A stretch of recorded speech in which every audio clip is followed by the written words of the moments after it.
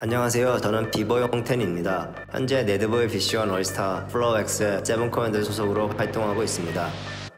이번 레드불 언더 마이 윙스 프로젝트를 통해 앞으로 크게 활동할 어린 친구들에게 도움을 줄 수 있을 것 같아 참여하게 되었습니다. B-Girl Yell 이라는 친구는 예전에 부에노스아이레스에서 열린 세계 무대의 참관 영상을 보고 알게 됐고요. 그때 메달도 획득했고 이미 실력적으로는 보증이 된 친구라서 같이 하게 되었습니다. bboy Siri는 춤에 대한 테크닉이나 밸런스도 좋고 피지컬적으로도 보기 좋아서 앞으로 정말 크게 될 것 같다는 생각에 같이 하게 되었습니다.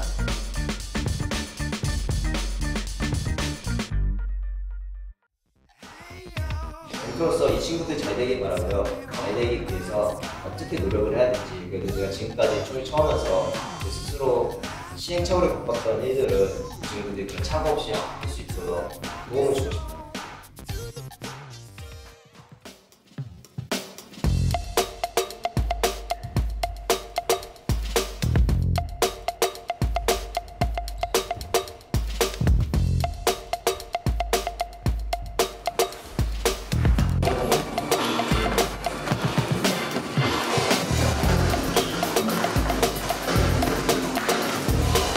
다른 사람이 쓰는 걸 같이 해보면서 좀 더 춤에 대한 중립적인 생각이 든다고 할까요? 그런 게 좀 있어요. 그거를 좀 말해주고 싶었어요.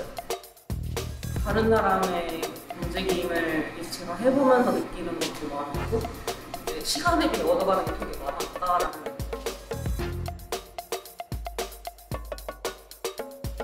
보완할 점이 높이가 항상 낮아서 위아래로 춤을 몰고 보기가 힘든 면이 있었어가지고.